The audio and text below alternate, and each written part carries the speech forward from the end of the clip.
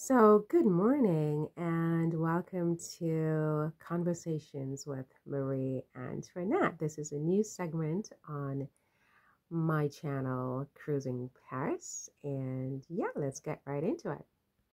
Good morning, Marie.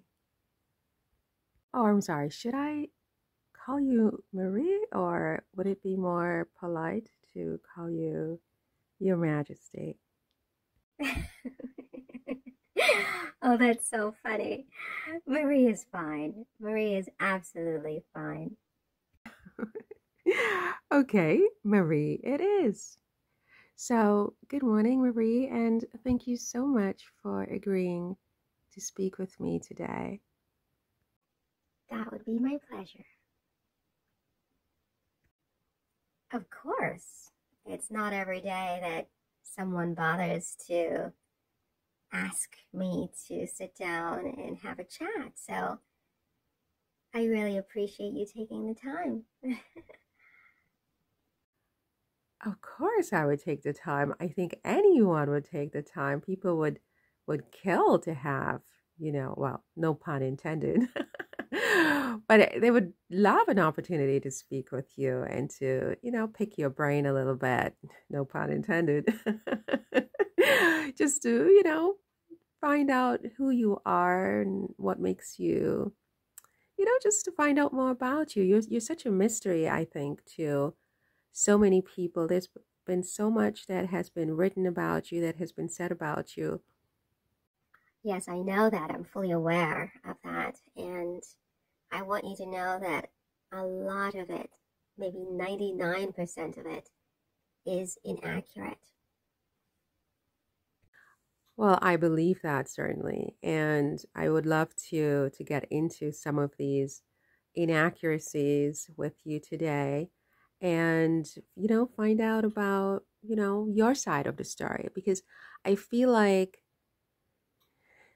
even today when I listen to French children and what they are taught about you in schools and not knowing anything about you other than what I have read and sort of observed or what I believe to be true for myself, it breaks my heart, Marie, to be honest, that the narrative that you were this awful person who was responsible for poor people not having enough bread to eat and who had, committed incest with your child and so on and so forth.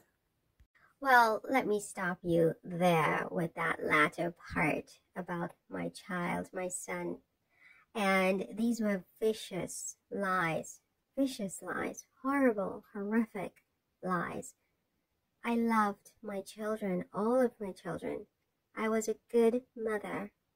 And this narrative began with vicious enemies whispering to each other's ears in the court and spread out to the common people, to the journalists, and to the broader population, and became the narrative that followed me to my grave. I mean, you're 300 years past my grave, and still this persists, these vicious lies. It breaks my heart. Do you know how these rumors got started in the first place? No, I don't. I mean, these types of rumors, just they start. They just start. I don't know where. Randomly, some one person decides that, they hate you, they're going to destroy you. And they say whatever they say. And, they write it in their newspapers. And the next thing you know, it becomes, they repeat it and they repeat it and they repeat it. And then it becomes fact, you see. But these were vicious lies. I have never, ever behaved in a way towards my children that was in any way improper or unloving or unmotherly. I loved my children. They were my whole life.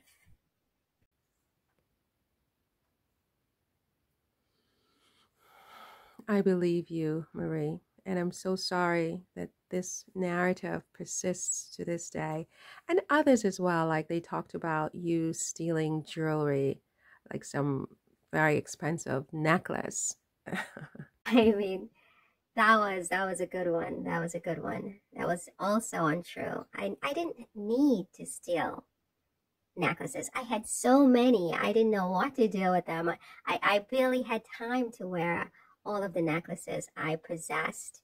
The funny thing about all of this is that I really just preferred to be in my garden without all of these things, necklaces and makeup and hairdos and crowns and tiaras. I had really very little interest in any of that.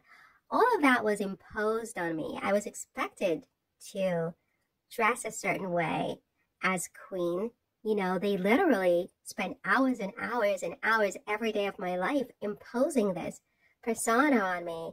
These clothes, these dresses, the makeup, the hair. And I wanted nothing to do with it. I just wanted to get away and get to my quiet garden, my tranquility, really. And Wow, I understand about tranquility and needing that. I mean, I crave that myself so much in my own life that I completely understand what you mean, Marie. And it's really unfortunate that people continue to portray you as this, fashion slave almost who just lived to wear all these extravagant gowns and all these expensive jewelry to the point that you had to go steal a necklace. It's outrageous. it certainly was, but it's all water under the bridge. It's over now. And where I am now, I'm at peace, and Let's talk about that. Where are you now, actually, Marie? Where do you I mean, what are you now? Where do you live?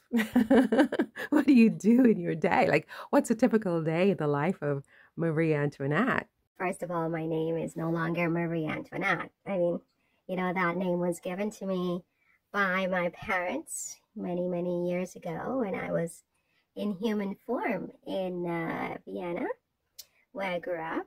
And then I became the Queen of France and of Navarre years later when I was a teenager. But now I have a totally different name. A totally different name. And I live a totally different life. And I'm at peace. I'm so happy. Tell us, what is your name now?